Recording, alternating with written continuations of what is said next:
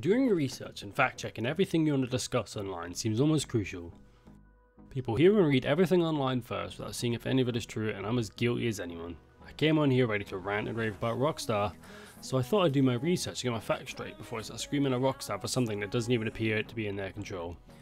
Having said that, let's begin.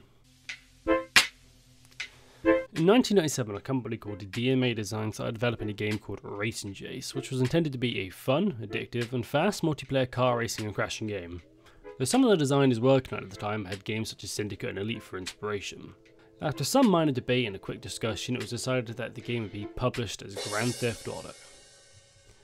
But this was not the case. The original developer of the game was intended to start in April 1995 with the whole thing planned out. It was really simple.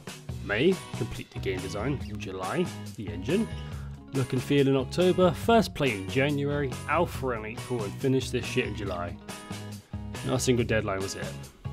Not one.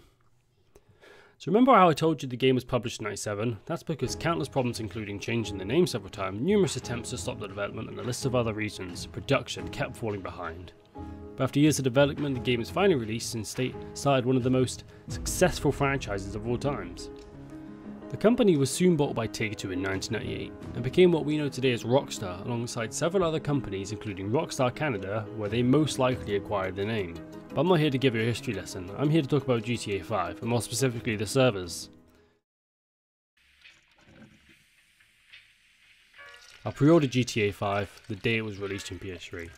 I bought it again after release on the PS4, and once more last year when I built my PC. And I thought to myself, how much money have I given Rockstar? At full price for PS3 and 4, and half price in Steam sales, thanks to Gabe, our Lord and Saviour, and Devourer of Wallets, meant I had spent £100. So I started discussing with friends of mine how much money Rockstar had made from this game alone. So I did my research, and sure enough, GTA 5, one of the most successful games of all time. So this game was pulling in a ton of money alone on hard sales. I mean, I must have read the figure 500 million a year on shark cards on a dozen websites. I don't know exactly how accurate this is, but I think it's safe to assume Rockstar was pulling in a lot of money. So why is it that every time I go online there's 5 new guns, 30 new outfits, 8,000 new supercars, yet simply to join a game or a server takes 3 to 5 business days? They must have money. Just fix the damn servers up adding cars that can fly and shoot missiles.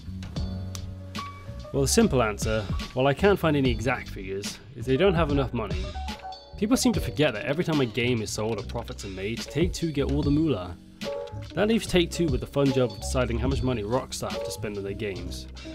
Now, it may seem like Rockstar could just use the money to fix their servers instead of releasing DLC, but as it were, servers are very expensive. Rockstar, from what I can see, don't have dedicated servers. Sure, they have servers for matchmaking, but apart from that, it all seems to work on P2P, so why is that important? Well, put simply, P2P relies on big servers sending out data packets to clients, or the people playing online.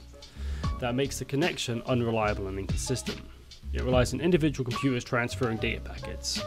A dedicated server runs on one massive server in a building somewhere with extreme power and an ultra-fast connection speed. A dedicated server handles all the load, but is more reliable and frankly far more expensive. So what does this all mean? It means Rockstar were given a budget of around $250 million and wanted to put more money into the game itself instead of the servers, since P2P is cheaper. But the good news is, with GTA 6 likely in the works, the consistent complaints from users, and the extreme success of GTA 5, Take-Two will likely give Rockstar the budget they need to make a game with servers that don't run on potatoes.